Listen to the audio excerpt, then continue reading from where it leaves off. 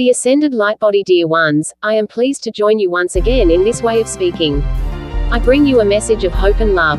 I understand that many of you have been experiencing a great deal of uncertainty recently, and so I am here to help dispel the negative feelings which have been pervading our atmosphere these days. The time has come to talk about the ascension process again. Recently, so many of you have asked me to write about it because you need some guidance and advice in this process. I was checking my last message and realized it's not enough.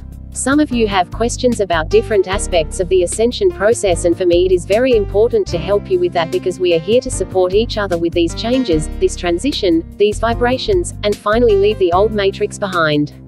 In the beginning days of our ascension, we will ascend quickly and it will seem to us that we have arrived in heaven. We will feel weightless and as if we are floating. We will be able to pass through solid objects and walls in the early stages of ascension. During this period our physical appearance will change slightly. We shall appear more youthful than what we were on the earth plane. This is because, during those first few days in spirit, our bodies will be still adjusting to our new environment. During this time period, it is possible for us to see people from our past lives in spirit who are present during our transition from the physical world. After a while, we will begin to feel more comfortable with our surroundings, and then that is when we can expect to see ourselves as we will appear in heaven. What exactly will we look like when we ascend? Will you still have grey hair, or will it be replaced with black?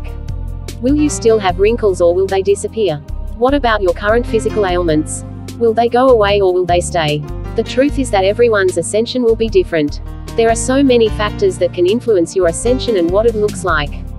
For example, if you're a smoker, drinker, have an addiction to certain foods, or have abused prescription medications, your ascension is going to look much different than someone who has taken care of themselves physically. You will not ascend into the body that you currently possess. Instead, you may find yourself in the body of a younger adult, in their prime. If this is the case, your appearance will slowly change as you continue on your path of healing and recovery. The longer that you remain sober and take care of your physical body, the more likely it is that you'll see your original appearance return. The appearance of the body will be determined by the vibrational patterns of our light body. These patterns may include everything from a soft glow to an iridescent rainbow. It all depends on our perception as well as what we are capable of holding in our consciousness. In other words, if we have a strong negative or positive perception of ourselves, that is what will be reflected. This is another reason to clean up our thoughts in order to hold pure light and love within our bodies. Ascension will not necessarily affect the color of your eyes or hair, although it is possible for these attributes to change. If this does occur, it will be due to a change in consciousness and not an alteration in physical form. As examples, some people after their ascension have had their hair fall out due to a shift in emotional energy, others have had their teeth straightened because they now think and feel more clearly than before. Again, it all depends upon how you perceive yourself and what you feel about these attributes that are already there. With regard to the aging process, you will continue to grow and expand until you reach your highest potential that is yet contained within the human form. Once you have reached this point, you will cease any further growth. The original human body is a perfect creation. It was not a product of evolution, but of intelligent design. It will be our choice whether to upgrade to the new body that awaits us on the new earth after we ascend. It will be a fully functioning, complex and beautiful physical creation far greater than anything we can currently imagine. We will be like gods in our bodies of light. We will have perfect health, strength and endurance. These bodies are physical, not ethereal or ghostly as some have imagined them.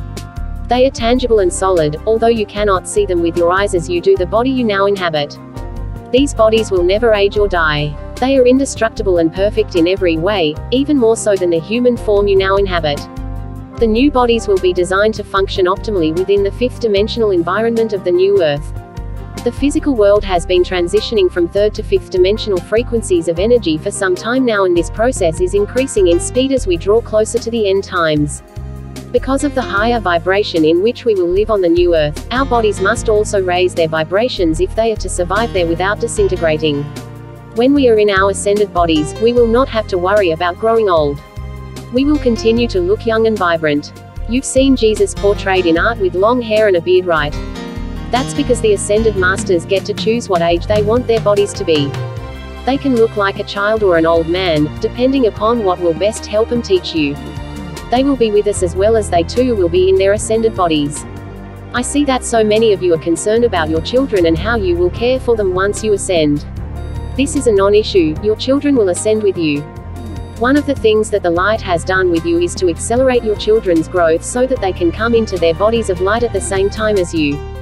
This means they too will look at least 20 years of age when they ascend, but most likely much younger.